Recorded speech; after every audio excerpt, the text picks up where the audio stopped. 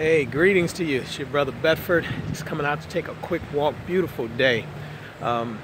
Dr. Dennis Kimbrough was absolutely on fire last night. So if you have not seen the replay, please find it on this page somewhere, on George's page. The Power Podcast live stream series that we did last night with Dr. Dennis Kimbrough. He was absolutely on fire. Shared some powerful words of wisdom, knowledge, experience, just some nuanced things that could really help you and me grow in our careers and take ourselves to the next level. A pure master at what he does. So go see that. Tomorrow we have Pastor Jamal Bryant.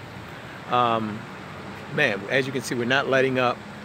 We're just going to keep coming with the best and brightest of Black America to share their knowledge, their experience, their expertise, their wisdom, and their guidance to us in this time of uncertainty for many, trials for many, time of trouble for many.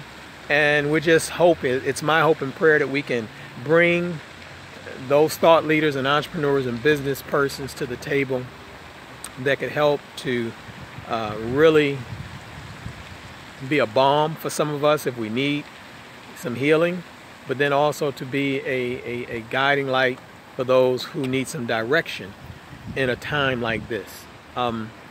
So I'm excited about that. Again, go to newblackpower.com to get all of the notifications for the past. I want to make sure that you don't miss any of these. And of course, all of the future live stream podcasts that we have coming up. And again, tomorrow's Pastor Jamal Bryant.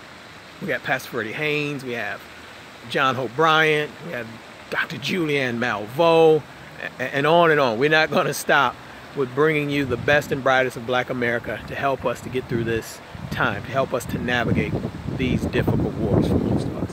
What I really wanted to touch on real quick was I was reading an article over the weekend that really captured the spirit of how I'm approaching this period of quarantine that we're in. And it was an article about the great Charlie Parker.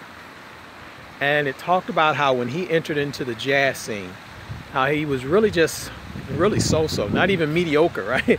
Many would say that he was a buster in terms of his jazz prowess, right?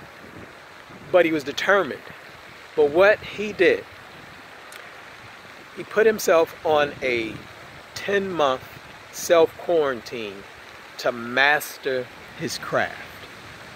And so Charlie Parker went from being a so-so saxophonist, putting himself on a self-quarantine for 10 months, 15 hours a day, mastering his craft, and became a legend.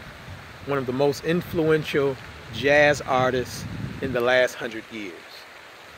But he took the time, put himself on a self-quarantine, removed himself from the daily grind, the day-to-day activities, and mastered his craft.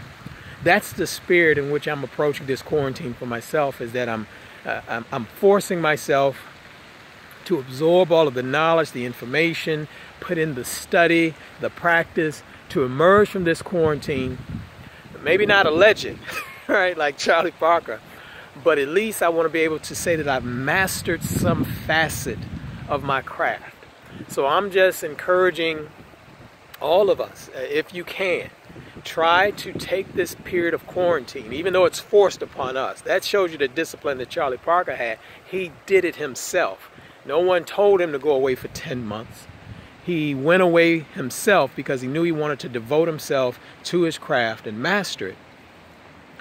We're being forced.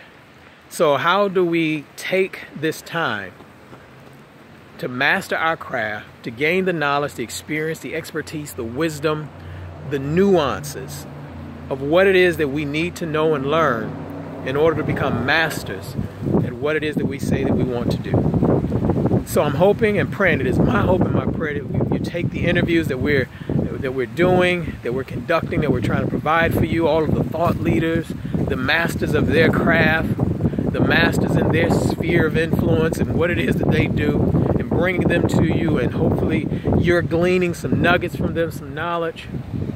And not only just listening, but taking that information, absorbing it, putting it into practical application, practicing it daily, weekly, monthly, to become a master at your craft, to become legendary, right? To go from being mediocre to a legend. That's what Charlie Parker did. So that's what we're doing. Again, please find that interview with Dr. Dennis Kimbrough. Study it. Get the information. Tomorrow we have Pastor Jamal Bryant, so share the information. Go back and get this information from Lisa Nichols, Les Brown. Who else do we have? Dr. Boyce Watkins. I feel like I'm forgetting someone. But go back, get the interviews, study them. Come out of this thing, at the very least, mastering something, right? Let's try to master something. But some of us are going to emerge from this thing on legendary status. And so that's my hope and my prayer. Again, go to newblackpower.com to get all of their notifications. And I'll see you tomorrow with Pastor Jamal Bryant. Take care.